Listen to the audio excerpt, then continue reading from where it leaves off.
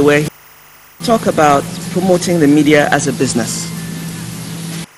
Particularly interesting for me because even though by now I am a media practitioner and would not even dream of that kind of recognition, I had the opportunity to work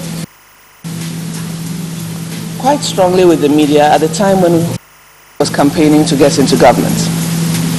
And I must also say that was an eye-opening experience for me. It allowed me to understand the nuts and bolts of this and how it actually works in practice.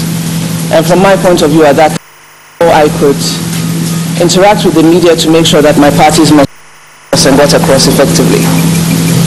One of the things that struck me at the time was that there was a production of media in Ghana, but you could count the ones immediately came to your mind if you were asked a question of how many radio stations would you consider to be credible, or how many papers would you consider to be credible, or if you talked about internet sites, how many of those internet sites do you think that the majority of Ghanaians would go to the news, and how are all of these things funded?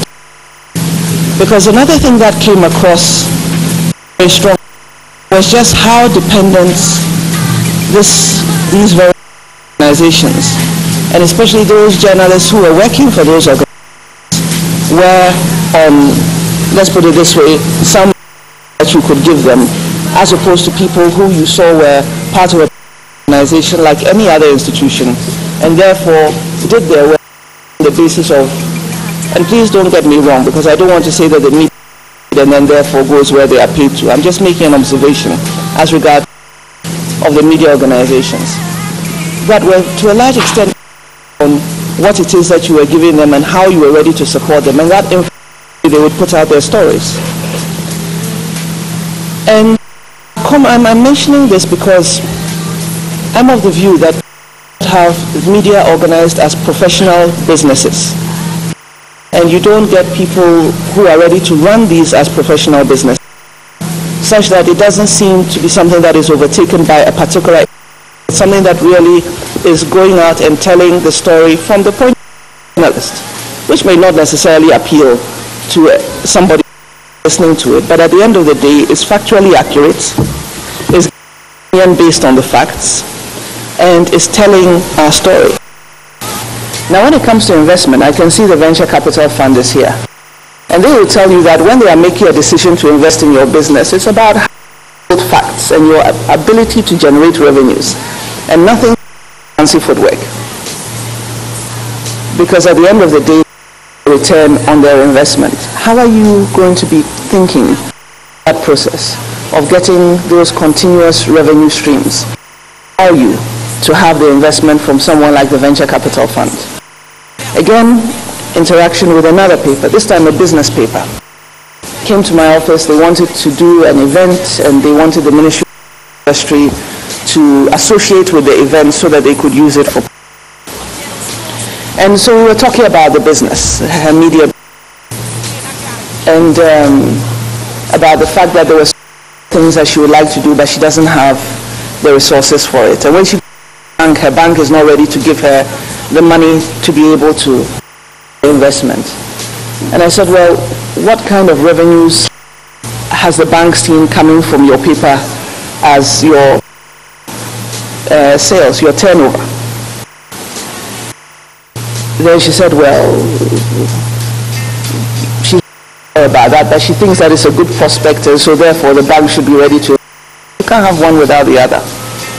If your banker is your bank, purposes of putting the money you consider as spare cash into the bank, and you are not able to make sure that, like any business, you keep the kind of records that help them to have an idea of your revenue streams and what your returns are like.